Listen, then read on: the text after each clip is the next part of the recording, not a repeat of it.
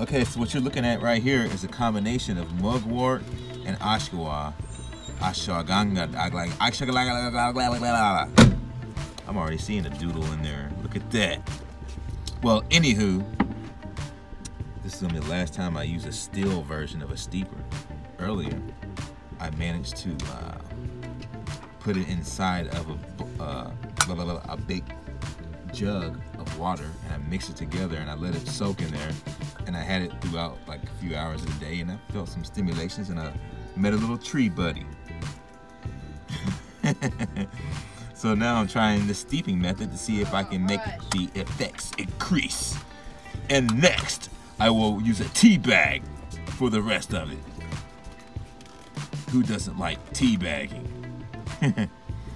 Well, I'm gonna see what the effects are of this. I'm gonna take a nap shortly or sooner or later and see what type of altering effects that this has.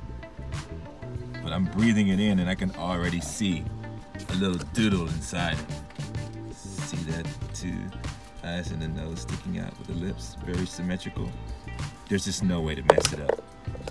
That's the fourth dimension, and I want to break into it. So I'm going to do it. Stay awake.